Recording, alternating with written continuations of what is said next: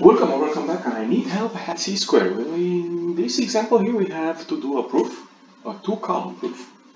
And let's see how that works. Okay, first of all, what I like to do is, well, like I call a rough draft.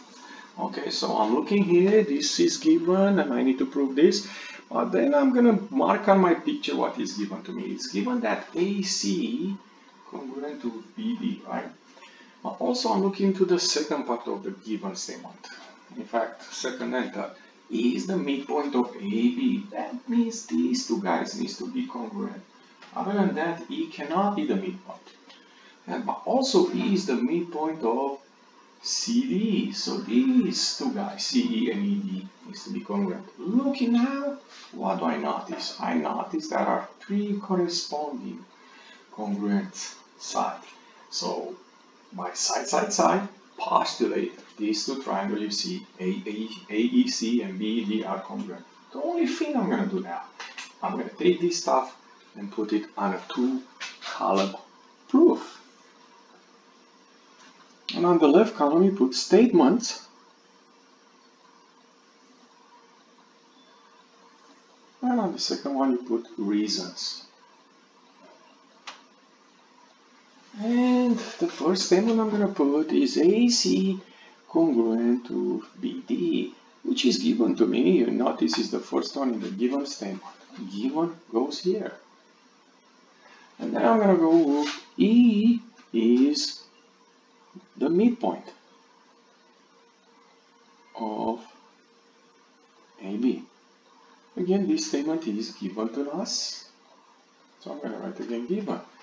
Based on this statement and reason, I can write my next statement, which is AE congruent with EB.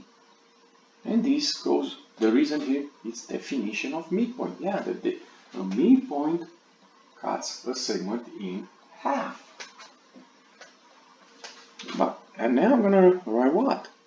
The last part of the given statement. E is the midpoint of CD. This is given again. And what would be my next statement? CE congruent to ED. And this is the definition of midpoint again. And now based on these three sides, side here, side here, side here, right? You see side, side, side. I can write my final statement, right? So let me put this like this, side, side, side, side, side. Triangle AEC congruent to triangle BD. We need to follow the correct order here with the letters, and here we're gonna put the last digit SSS positive. That's it for a two-column proof. You're gonna see here a better one. Alright, you can see it, the same thing here. And my next slide, you can see how a flowchart or a flow proof looks like. It's the same thing, a different way to organize it. You see side, side, side, side, those three, and the reason goes underneath. But also you notice here, when you organize your things, yeah, maybe you need more space. This is the first given statement, which gives me the other two corresponding congruent sides, and then the final statement here and the reason. And that is a flowchart or a flow proof. If you enjoyed this video, don't forget to click the like button and come back on C squared. Thank you.